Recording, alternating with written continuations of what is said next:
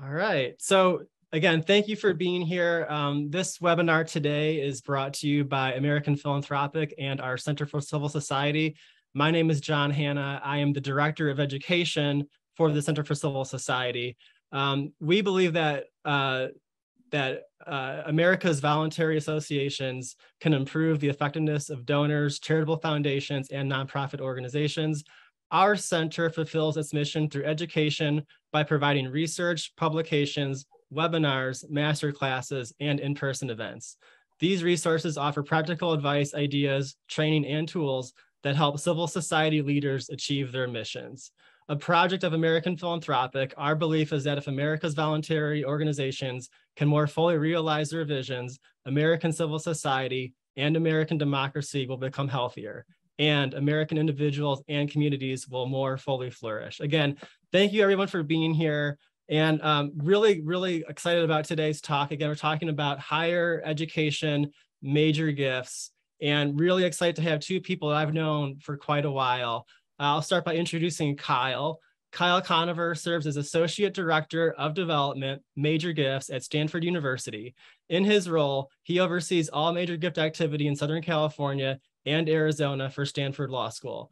Kyle has 14 years of fundraising experience, including extensive work in corporate and foundation relations prior to becoming a major gift officer. He earned his MBA from the University of Southern California and completed public policy degrees at Indiana University Bloomington and UC San Diego. Also joining us today, Bill Kemp, my former colleague at the University of Notre Dame. Bill Kemp joined the University of Notre Dame in 2011 as Director of Regional Development for Leadership Gifts. In his current capacity, Bill is responsible for strengthening relationships with members of the Notre Dame family who reside in Minnesota and Wisconsin.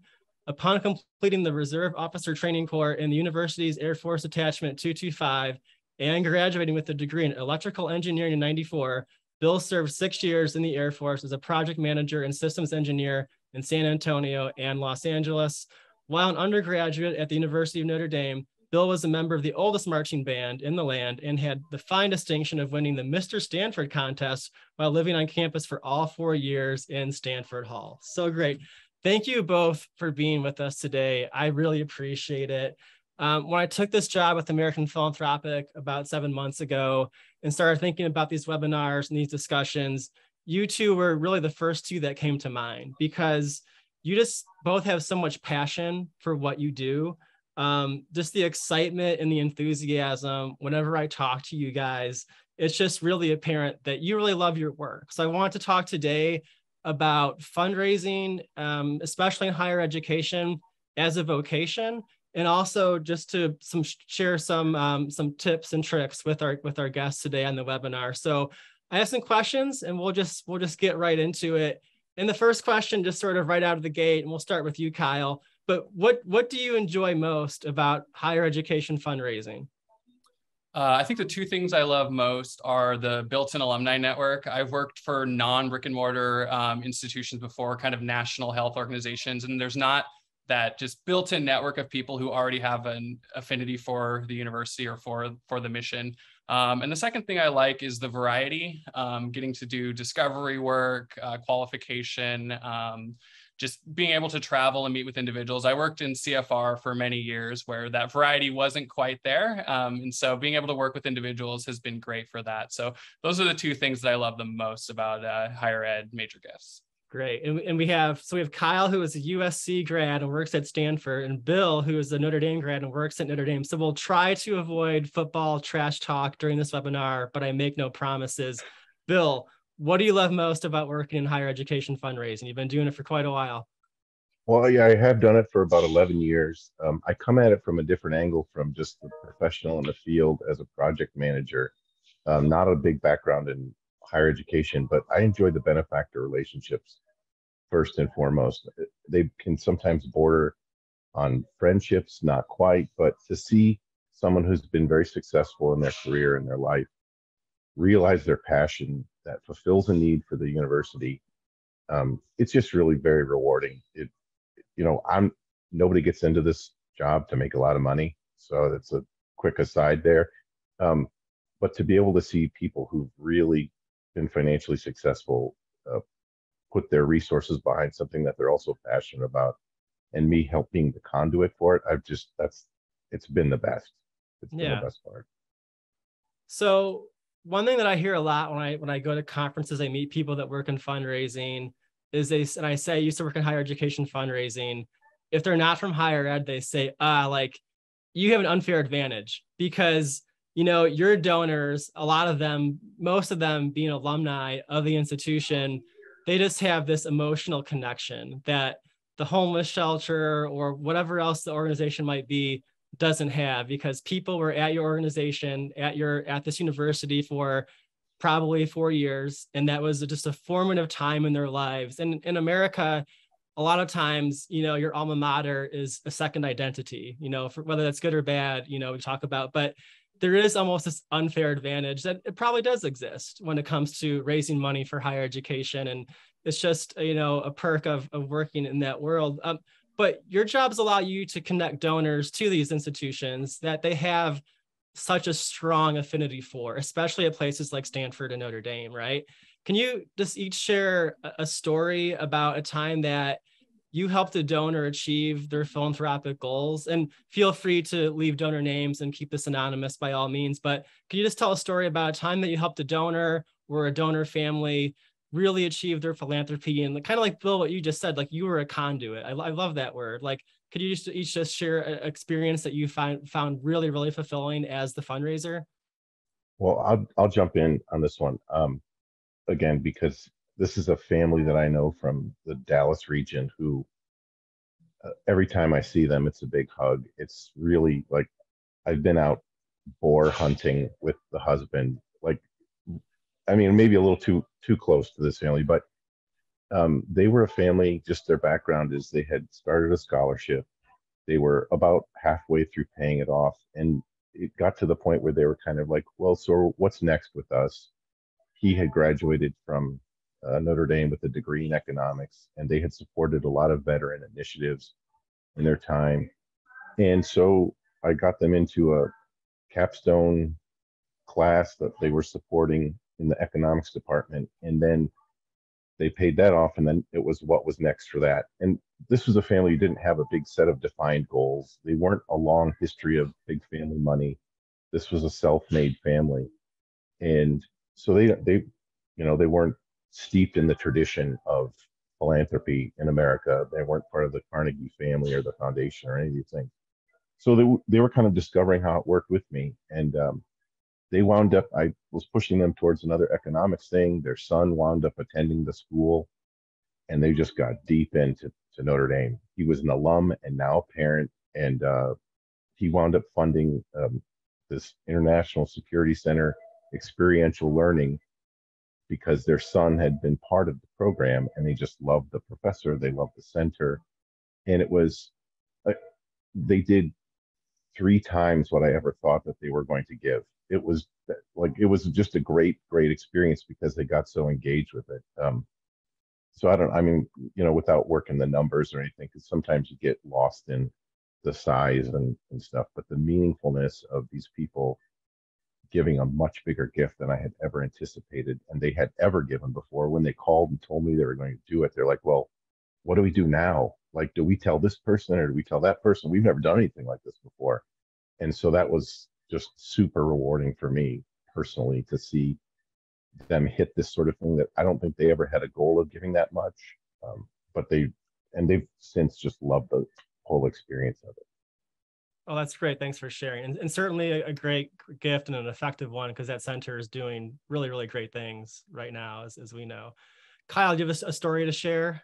Yeah, a couple of years ago, we had a beloved faculty member at Stanford Law School who passed away, and an alum who's a major gift donor who I know quite well texted me and said, what can I do to honor this professor? She was my favorite professor I ever had. I still think about some of the things she taught me.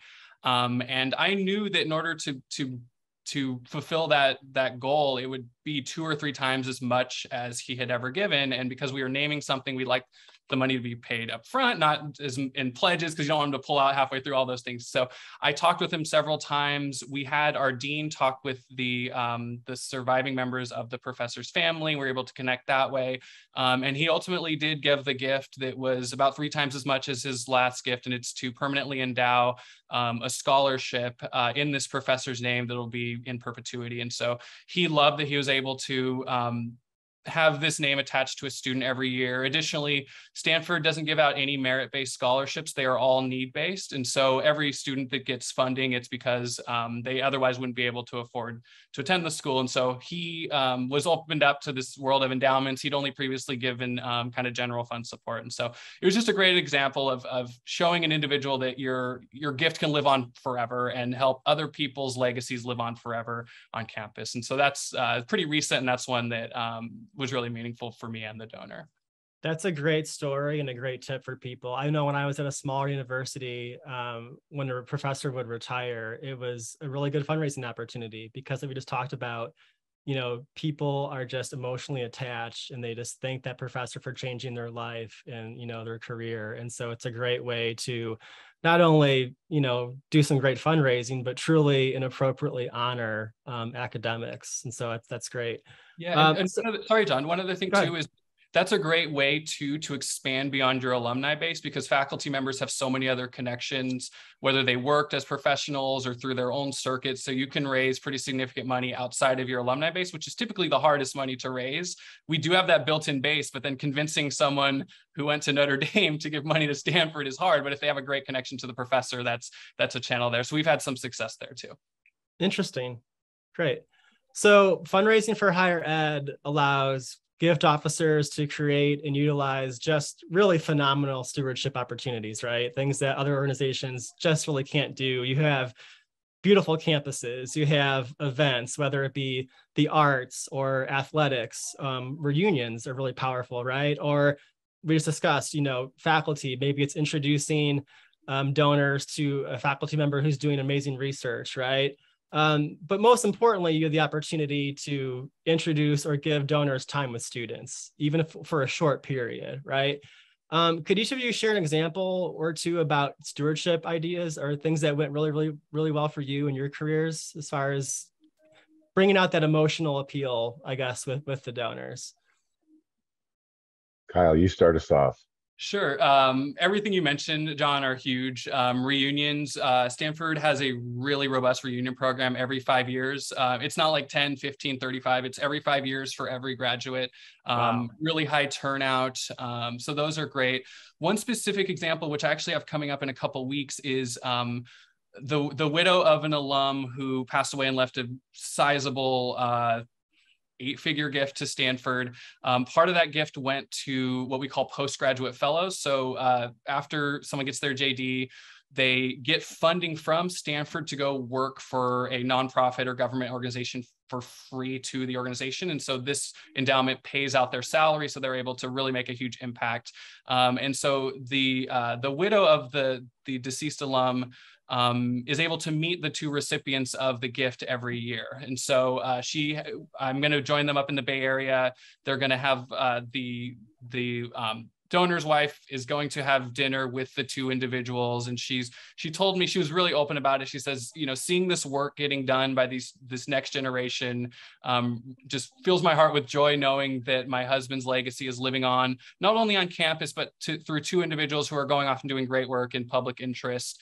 And these are Stanford, they all could go out and make a lot of money immediately working big law. And so for this funding to allow them to apply their skills to public interest is really crucial to our mission too. And so I've loved that opportunity and trying to really focus on ways that you can connect one-off with these principal gift level donors is really important for us too, in addition to every 5 years trying to get them on campus where the weather's amazing. Our campus might not be quite as nice as Notre Dame, but in late October, it's like 70 degrees. And so we do have that going for us, but we always try to get people on campus too, just in general, but focusing on the very specific examples has worked well for us as well.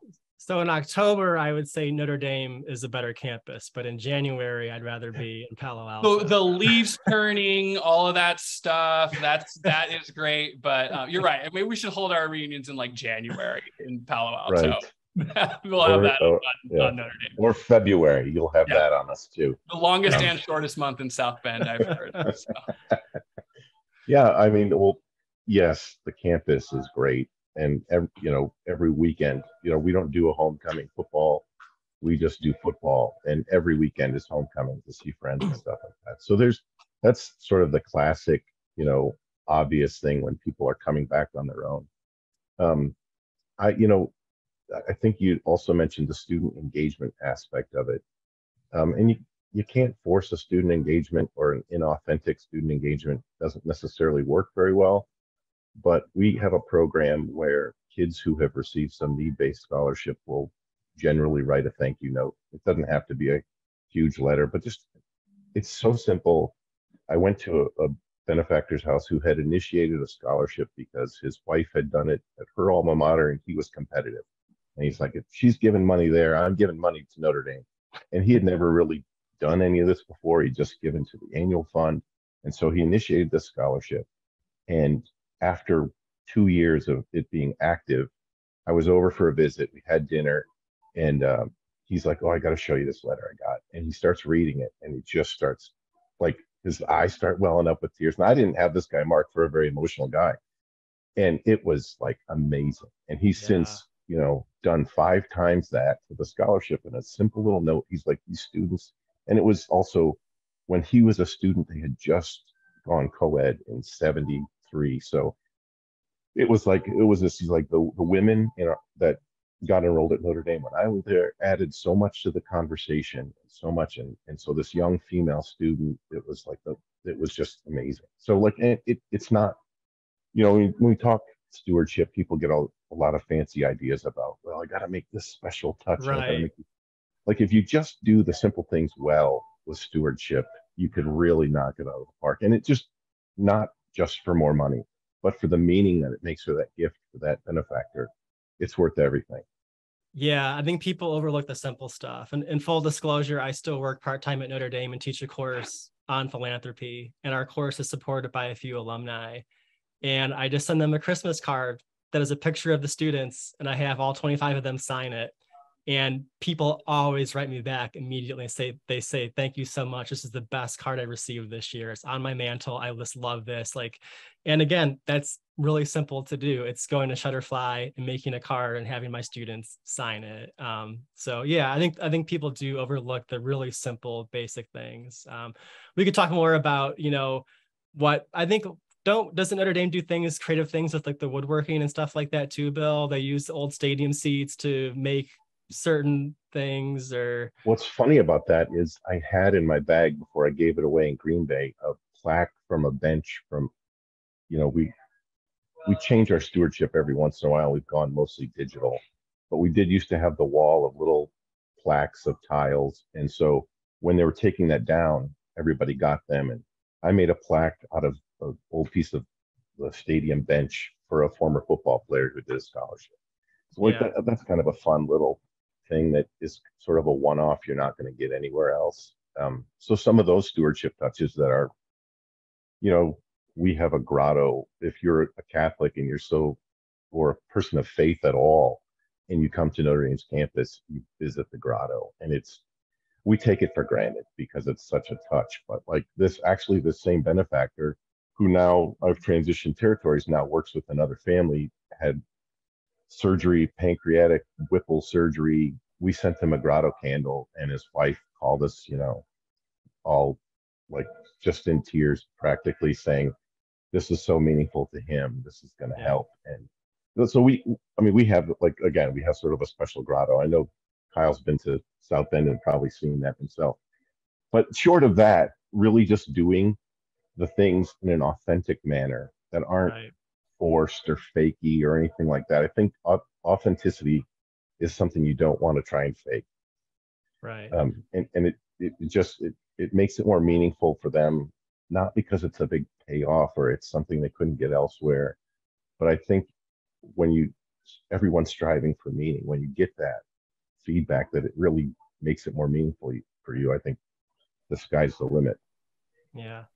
I have some more questions for Kyle and Bill, but if people have questions, feel free to put those in the chat or the Q&A box, whatever's easier for you. So you have both demonstrated really sincere loyalty to the institutions that you've worked for, which is really rare in higher education fundraising. When I was at a college working in the Chicago area in higher ed fundraising, I think the average tenure of a major gift officer was about 18 months. And it was just people constantly going off to the next thing to either get a title increase or a pay increase, or to go to one of the schools that just has a better reputation. And that's really sad when you think about the nature of what fundraising should be and relationship building and talking to someone. But again, the two of you have really stuck around at the institutions that you work for. What are the benefits to that? Like, what are the benefits to just sticking at one place for a while? Well, I'll start. Like I said, I've only ever been at one place. This is the only place I think I could legitimately do it. I used to live in Austin, not Austin, Minnesota, but Austin, Texas, which is everybody's favorite town in America who doesn't live there because of the traffic. And I had considered or approached trying to do it at the University of Texas. I probably could have been okay at it, but it wouldn't be the same for me. The longevity aspect of it, our university comes with a certain credibility. Stanford comes with a certain credibility. I could go to Stanford and be there for a week and I would have some inherent credibility. But upon further meeting with a donor face to face, they would know I've been there for a week. What could I possibly know about Stanford law? What could I possibly know about what Stanford means in the community or in the world? Like, so at Notre Dame, over 10 years, I've met people in the community. I know department chairs. I have personal relationships with people outside of fundraising that I can say, I know this person, I know these people, I've been around, I see what the priorities are and how they've evolved over the years. And it'll help, it builds a ton of credibility. And I think that that's what you're doing in fundraising, is saying, we credibly can use your resources for good. And I've been here and I've seen them used for good, and we're going to be good stewards of that gift that you've earned over your lifetime. So I feel like credibility is super key. And again, there's a lot of credibility with someone who would leave the greatest town in America to live in South Bend, Indiana. I'm clearly committed, or I should be. So credibility again. I don't know if I could say that enough. Great. Kyle, any thoughts? Yeah, I certainly haven't been as loyal as Bill. I've been at Stanford for 5 years, including a 1-year gap where I did work at the University of Texas at Austin. And so How weird, funny is that? I guess in a different world, Bill and I would have been colleagues there. We say at Stanford that onboarding for field fundraisers is 3 years. The first year, you have no idea what you're doing. You don't know any of your portfolio. You just are trying to stay afloat.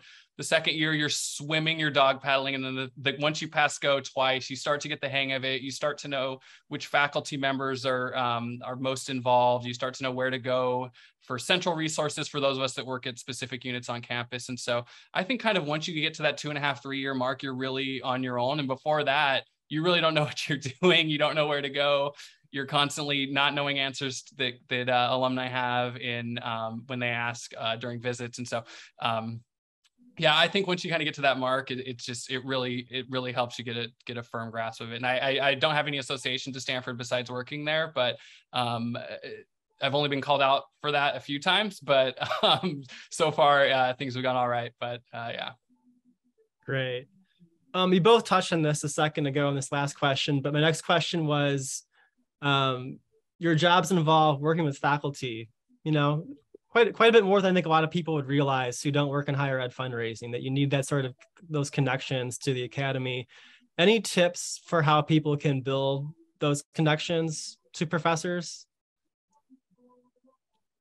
Kyle, you have any magic Sure. tricks? Yeah, I would say over communicate with them, assume that they don't know anything. For example, last calendar year, I put an email out to a bunch of people in my portfolio to see if they wanted to give a gift at the end of the year. And one responded like, yep, I'm going to give a gift to this specific center. I'm working on it right now.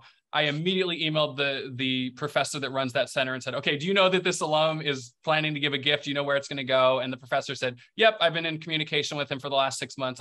I fully know. And so it's up to you to really kind of play air traffic control on there and make sure that everyone knows what is going on, because you don't want to surprise the faculty member with a gift for something that they can't execute. Like, oh, here's a gift for this program that you haven't done in 6 years. Now we can't use this money. So I would just say over communicate, assume that the faculty member doesn't understand the fundraising process with gift agreements, pledge agreements, how the money comes in, the time of year it comes in. Just really over communicate that. And worst case, they already know and they ignore it, which happens a lot. Most faculty members do not reply to emails. But I think just over communicating and assuming that they are at an understanding of 0 to just kind of make sure you're between the donor and the faculty member. Great. Well, leaning into the longevity aspect of it, when I came in, I was like, the plan here was long haul for me. So I got invested in spending some time, especially over our sort of non-visit COVID time. I know we had to say COVID at least once in this webinar, but during that time, I really got more invested with people that I was interested in learning about their research, just learning about what they do at the university. I also, to Kyle's point, every individual I would just get coffee with people, ask them what they studied. You know, if you were a student, and I have some college students right now, my advice to them is to in the first 3 weeks, go and talk to a professor, ask them how they got interested in this. And then you're going to get the benefit of the doubt the rest of the semester from this person, because these people have given their life to it. So to be credible with them, again, the majority of them don't know how this thing works, this thing called fundraising. They have this vision, I guess, of it's all steaks and cocktails and a lot of backslapping, and the money just pours in, and if they just say what they do, then they're going to get, funded at a $10 million clip or whatever. So I will help coach them up and say, well, really, work it through your department chair and work it through, however the politics or however the money flows at each university. If you have some knowledge of that, help them coach them to do that. I never promised anybody a rose garden or anything like that. Yeah. So I just a one-on-one relationship with people that I could go to any part of the academy and say, I really trust and, acknowledge this person. So if I have a benefactor potential student visiting, I could introduce them directly to a professor in whatever field they're interested in. So mine is more of just, my approach is similar in a way to the benefactors. It's a one-on-one. The more people I know, the more I can introduce to each other. Excellent. So some good questions here in the chat. So one person's asking, can you share some best practices for getting face-to-face meetings with donors who are non-responsive or that you haven't been able to get in touch with, especially if you're new to major gifts? Any tips that you guys could share? I was going to ask that question myself. Oh, that's why you're here. You're helping Kyle have the answer. Yeah. Well, from my perspective, and our office has grown a lot since I've been there, threefold practically, which has meant shifts in portfolio, shifts in regions, and all that stuff. And you go where they want you to go. So I've shifted portfolios 2 or 3 times in 10 years, and with varying degrees of people being known and not known, and responsive and not responsive. And I found nothing is more valuable than one person in a region that you get to know very well, that trusts you right away, that introduces you to people. Personal introduction to non-responders seems to be the only way for me to crack it. Yeah. What about you, Kyle? Yeah, I think that's great. Going kind of triangulating it with people that they trust and the people that really well is great. Inviting them to regional events, sending it as an invitation without I'd love to grab coffee. Just say, oh, this event is going to be in your area. Perhaps you'll attend. And then because I work at a specific unit on campus, we can bring in the big guns occasionally. Our dean, Jenny Martinez, is really open to meeting with alumni. And so 2 days a week, she has open on her calendar to do Zoom visits and occasionally in-person visits with alumni. And so The response rate to meet with the dean is 5 times higher than meeting with a random person they don't know. And so we can utilize faculty members, deans, if you can, if they're available to hop on Zoom or travel, that is also great. But occasionally it's if you know the person a little bit and they've ghosted you, you can kind of draw on the common interests. For example, if someone's really into Stanford football, I can just send them an email about the football team having nothing to do with my role at Stanford Law School, and maybe they'll respond and get back a few times, and then I'll say like, oh, I'm going to be in your neighborhood, you want to grab coffee? That's worked for one individual that ghosted me for about a year. But I think this is the multi-million-dollar or occasionally billion-dollar question in our industry, is the response rate. We've noticed they're way lower after COVID. I think people are just over email or something. They're just not as engaged. The response rate is lower. The openness is lower, not just because of COVID caution, just in general, they don't open as many emails. And so just try new things. If they don't respond to long emails, send a 1-sentence email. Just try to mix it up as much as possible.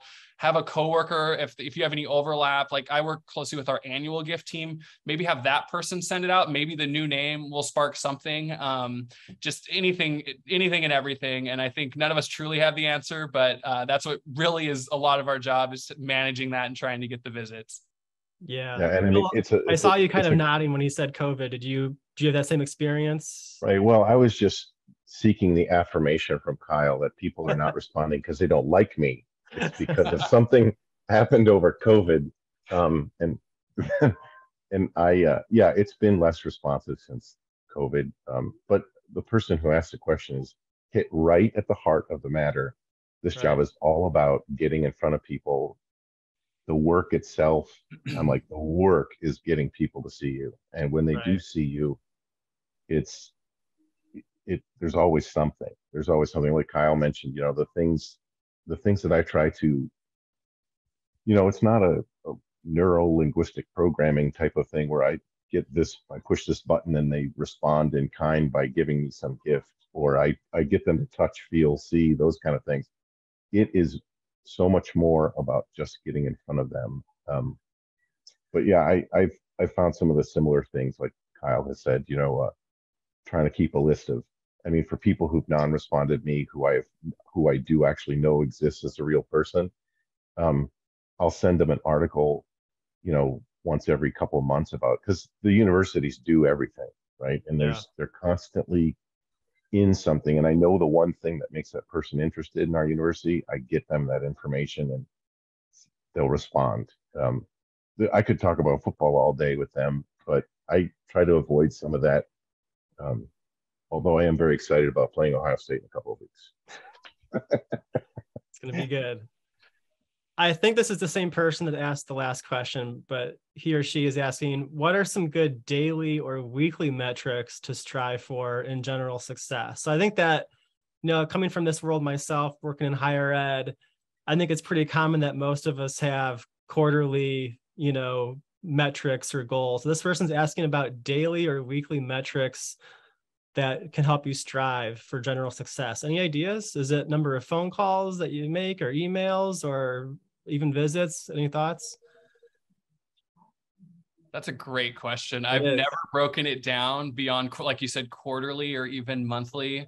Yeah. I think thinking of your portfolio in the bigger buckets of stewardship, solicitation, cultivation, and discovery, thinking of those 4 categories and making sure that you're moving it 1, 2, 3, 4 people in each of those categories at any given time. I know, like towards the end of the calendar year, we get really bogged down in solicitations. And so keeping an eye on stewardship for people who maybe gave in the summer, those types of things. I kind of keep those 4 buckets in mind as I go about my day-to-day. But God, metrics on the day-to-day, that's hard. Bill, any ideas for daily metrics?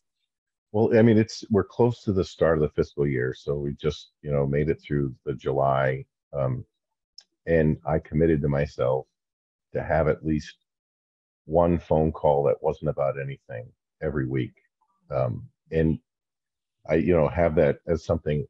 It doesn't seem like a very big goal or anything like that, but I find that if I don't make that one call specifically to talk to somebody, just reach out to them, a non-ask call, just kind of out of the blue without, um, I feel like my week gets more organized around making sure, okay, I'm gonna make that call on Tuesday, and then I'm gonna wind up having better success planning out my trips because it for me the personally it's a churn job, and I don't measure the number of emails I send out. I do measure how many visits I get planned for 3 weeks out. And if 3 weeks out I don't have 4 on the calendar, I get nervous about that trip. If Right. I have 3, 4, and I know I can work in another 5, 6 in the next 2 weeks, I feel good about the trip. So I mean, it's kind of based on travel for me because I go in region a lot. I don't live in the region. I go to the region. Um, so I would, it's not a very good, or obviously I don't have it measured very well. John Rockefeller with his measurement system wouldn't be very happy with me as an employee about how I'm measuring myself. But really, I made it a goal to have one sort of just touch point call, at least one every week. If I can get more, better. But I feel like when I'm in more contact, more regular basis, more personal level with people, I just do better. I get more visits. More visits always mean more progress and gift discussion. So Great. Another question. This is a good one. They're asking, how often is ideal to meet with one donor or the donor family in one calendar year? It's probably not the same for every donor. I imagine every donor and family is different, but any general thoughts about how often you're meeting with someone in person? that's, again, it is fairly, and I've done it both many ways. Like I've been in where we were out every 2 weeks, and I had a portfolio of 150 people, and I was visiting people. I want to make it worth my visit. I want to make it worth the money I'm spending in the university. I wind up over visiting some people, maybe see somebody 4, 5, 6 times in a year in their region. And you just can harbor on getting into the friend zone if you over visit a little bit. And it's like, oh, this is great. You come out and see me and we have lunch, and we'll talk about football for 10 minutes, and we'll maybe talk about what you want, but like, it's great to see you. And so I wouldn't say any more than 2, 3 times a year if you have something working. If you don't, if you're in just kind of locked in a stewardship mode, just make sure that you see them at least once a year. And if they're coming back to campus for an event, try and see them there, but don't hound them. I don't know. Again, it's very personally motivated. It's also on the flow, like Kyle was talking about the standard case sort of designations of cultivate, ask, steward. If they're in the steward, that's always the best cultivation. But you all at the same time, you're not out there. I mean, they know what you're there for in general if you've done a good upfront job. So I don't know. I've done it both ways. I'm trying less visits again, maybe by the nature of nobody wants to visit anymore. Or I have a less responsive portfolio, but I feel like it's better investment, and it keeps it at the benefactor level instead of the benefactor friend level. Yeah. I don't know. What do you think, Kyle? I really appreciate the way you said, or the way you brought up over visiting. There are some people who would take any visit anytime, but if you're seeing them once a month, there's no real updates coming out of your university. There's no real life updates usually at that frequency. And you fall into the friend zone, which is good or bad. It's good that you get to know them that well, but it makes it harder to then have the philanthropic discussion sometimes. But I would say in general, once a year, 1 to 2 times a year. If there's something really cooking up that is going to involve a lot of back and forth and going back to university and going back to them 4 or 5 times as needed, but that's going to include some phone calls, some significant email conversations. But yeah, you don't want to see someone in person 10 times, 12 times a year. And you'll also discover which alumni want to meet once a year, like that's enough for them. 18 months is good enough for them. They're still going to give, they're still going to do everything, and going from there. And I like how you said tracking them down at events. If they're on a board or anything like that on campus, you can say hi to them and maybe grab a drink or something. But yeah, kind of finding that sweet spot. I would say kind of 1 to 2 times a year for most alumni. So another question right now, kind of a sub question, what we just talked about. How are you balancing in-person meetings versus Zoom and online visits? And, as far as your strategy, I guess what they're kind of getting at in the question, can a Zoom visit be a visit? Or is it difficult to talk about high-level philanthropy over a computer screen versus being with someone face-to-face? I like this question a lot. It's a great question. You mind if I go first, Bill? Yeah, go ahead. Yeah, please. So we, during COVID, through our official metrics, made Zoom visits count as, we call them virtual visits. So they count the same as an in-person visit. And I think because of the nature of so many people's work cycles, they have been making business deals on Zoom. They've been buying houses on Zoom. They've been making investments on Zoom, that it became part of their culture too. And so we've had good success cultivating and soliciting people on Zoom. It gives them better access to our dean, which I had mentioned a couple questions ago. It's much easier for her to hop on a 30-minute Zoom than fly to Phoenix and stay in a hotel and try to get other visits in when there's not that much of a pool that's worthy of a dean visit. And it's a ton of time for her too. So being able to utilize faculty and the dean is much easier on Zoom, and they are much more receptive to just hopping on a screen with a briefing as opposed to traveling. And so in many ways, I feel like Stanford has done a good job of moving the needle, utilizing this technology. We also can get visit credits if we have significant phone conversations, significant text message conversations, anything that really moves an alum or donor forward, we're able to count. And we found success using all of these things, depending on, and with younger alumni, if they have the capacity, they probably would rather text message than meet in person anyway. And so for some of the next gen alumni, we have a lot of wonderful people who have started companies and had wonderful investments, and they're 27 years old and are already in major gift portfolios. It's better to have that blend. I luckily have not had to utilize Snapchat or TikTok to fundraise yet, but in the next few years, look out for It's coming. It could be the next trend. Yeah. Well, a webinar on that in a couple of years about using Yeah. TikTok to connect with your donors. Bill? I would say in a similar fashion, we had logged visits via Zoom as a regular visit. Personally, I'd had some success, and I think Kyle pointed something, it can be a very impactful visit when you bring a dean or you bring a professor or whatever. Those have been made much more normalized by this 3 or 4 person screen, which is, has been helpful.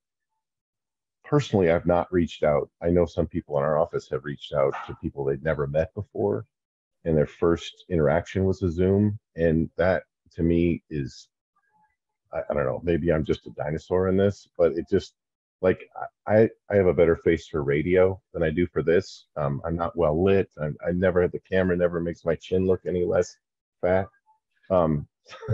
So I just 1,000% prefer the very first meeting or phone.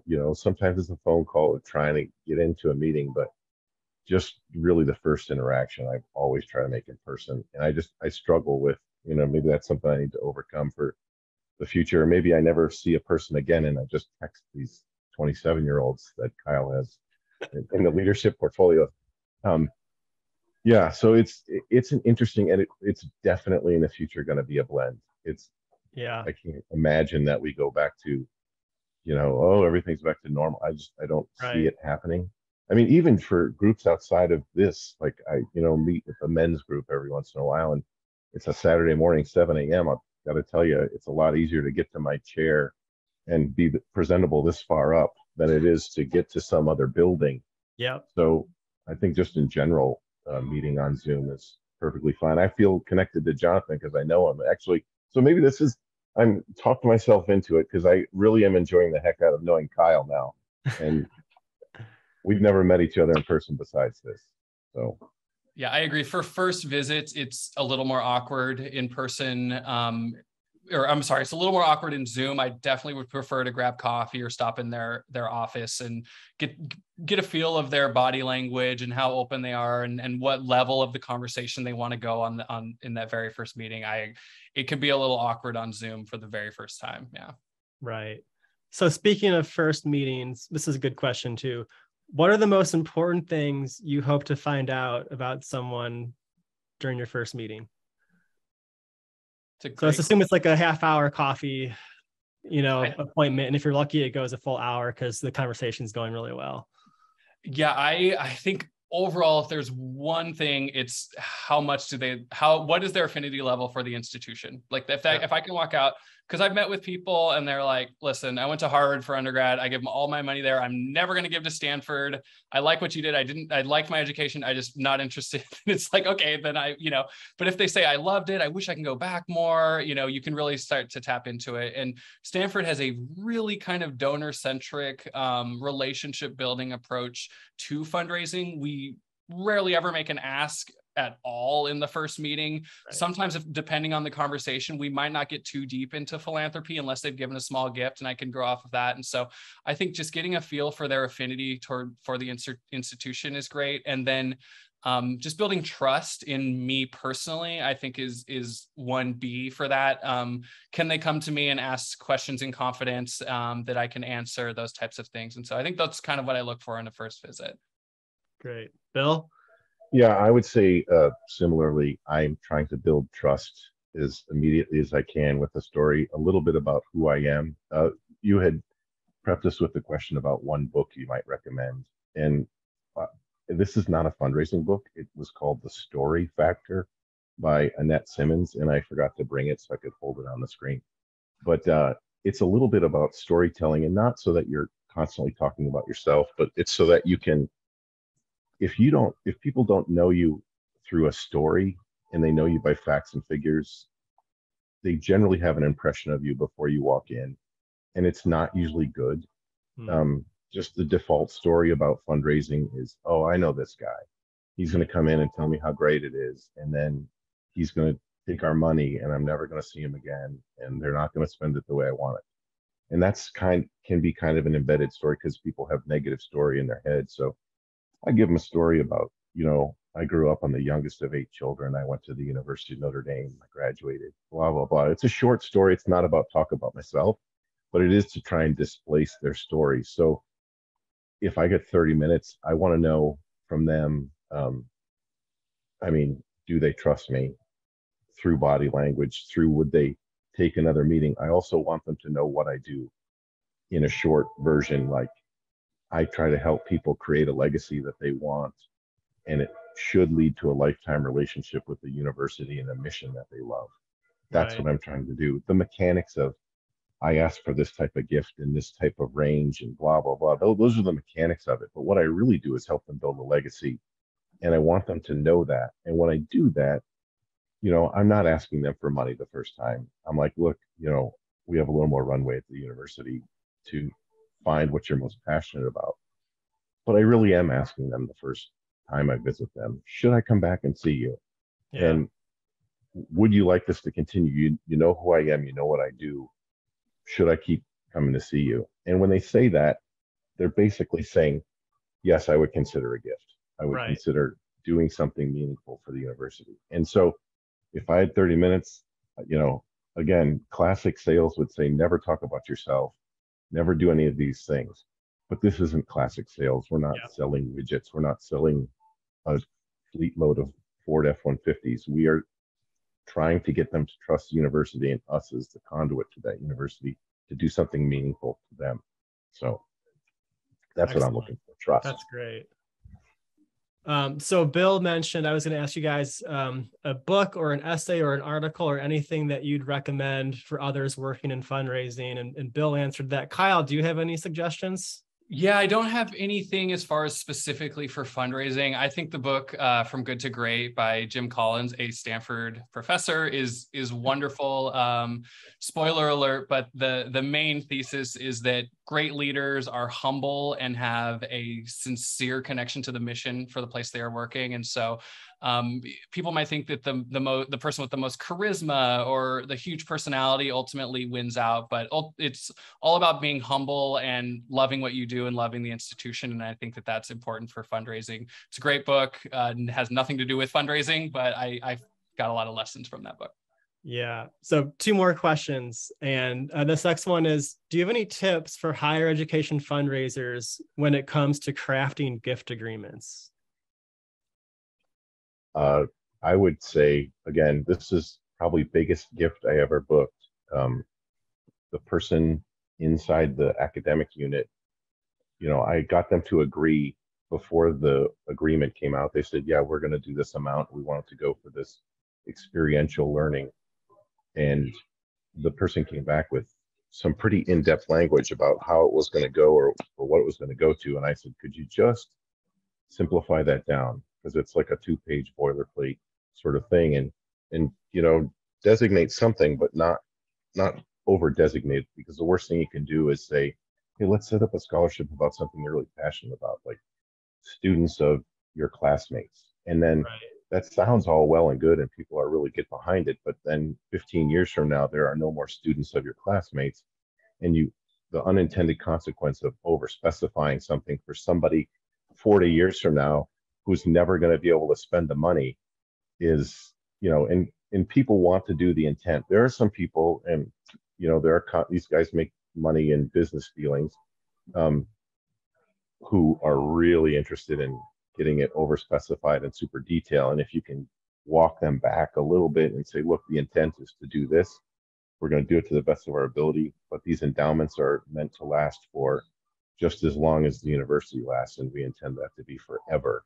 So if you can think of it as a future need as well as the current need that you're really so simple. I guess I overstated to make it simple. I don't know. That's I think simple, but asking yourself and your donor, is there a need for this in 50 years or 100 years or later, right? It's like when you see that there used to be degrees in Soviet studies, and it's like, what do you do with the degree in Soviet studies, now in this day and age? Kyle, any thoughts about gift agreements? I know it's not always, the MGO doesn't always get the final say about what's in a gift agreement either, right? There are other people that are helping you craft these. Yeah. But any general thoughts? So the interesting thing about Stanford is after the Varsity Blues scandals, MGOs aren't allowed to work on it at all. We have a legal team.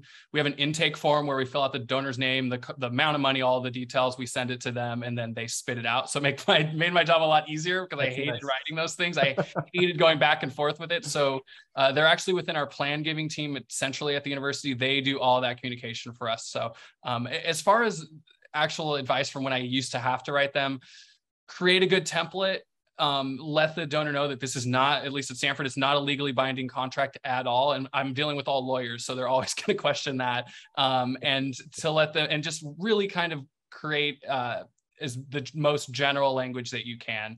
So if things change, so if you say European studies, that's much more inclusive than Soviet studies, a country that hasn't existed for decades. And so like we have one scholarship that has to go to a student from this rural California county that we never get anyone from, and we have not been able to use that money for decades. And so being able to open, and you can't go back and change it. The donor is probably deceased, those such things. As general as possible, make sure that there's an existing fund, like work with your finance team to make sure the fund exists, and and the faculty and everything know exactly where the money's going, but broader is better though. Or in one, just a quick follow-up on what Kyle said, ours are kind of a boilerplate. We don't create them either. We have someone who actually is responsible for writing them all out. Yeah. But we send a little blurb about preference. Now, one thing that we do on a scholarship that has helped us avoid that is a tiered preference. So instead of that one person in Temecula, right, that you're trying to get a law student out of Temecula, one comes out every decade.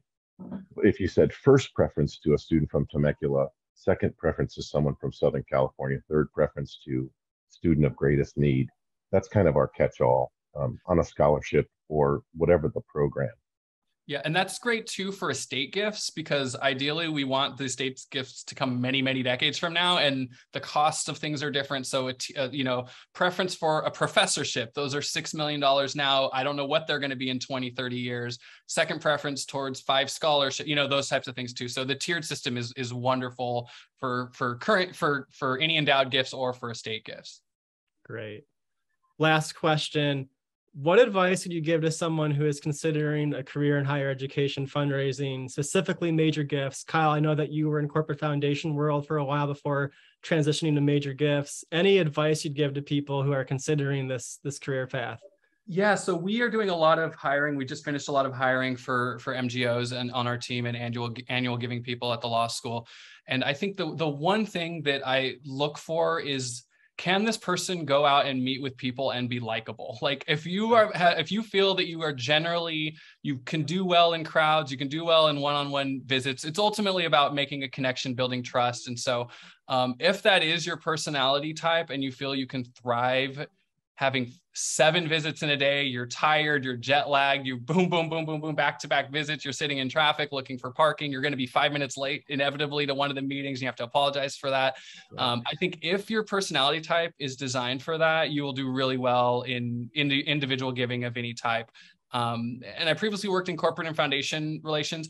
If you find that you're much more kind of rigorous and structured, and you love cycles and you love specific due dates and you love that, I think CFR might be better for you, because major gifts, yeah, we have calendar year, we have fiscal year, but there's no timeline for a lot of these things. And, gifts take years to develop, or they can take weeks to develop. And so depending on your personality, I think that you'll fall into one type of giving or another. Great. Bill. My piece would be some personal patience, because almost everybody who gets into this role is highly competitive. They might have come from a former sales role and they're competitive internally, externally, but the person who drives themselves and puts more pressure on themselves than anybody else is going to put on them, this job can kind of eat up a little bit, because, day by day, you're talking a little bit about daily, weekly metrics. This isn't a day-to-day, week-to-week job.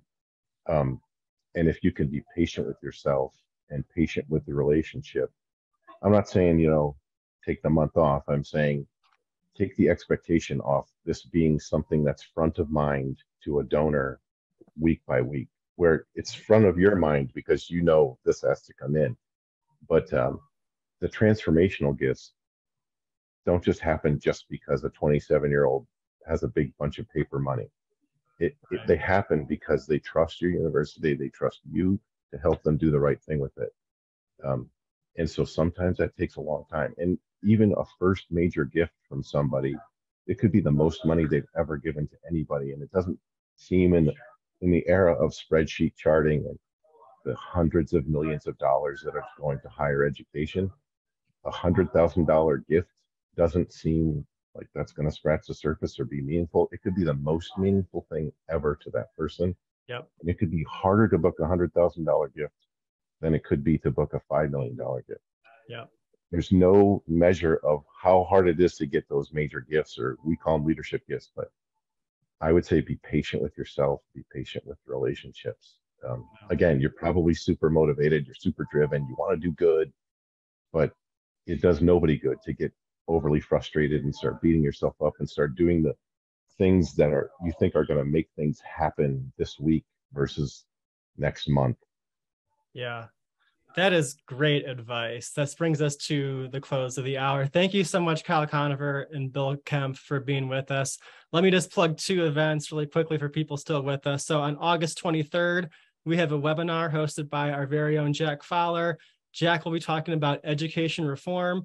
Where are donor dollars most consequential? Again, that's August 23rd at 3 p.m. Eastern, free webinar with American Philanthropic. Also on August 25th, we have one of our master classes. This is a master class on major gifts. It's about acquiring, retaining, and upgrading your most valuable donors. That's August 25th at 1 p.m. You can find this information at americanphilanthropic.com and click on the events tab. With that, let me say thank you one more time to Kyle and Bill. I really, really appreciate it. This was a great conversation. Again, thank you so much.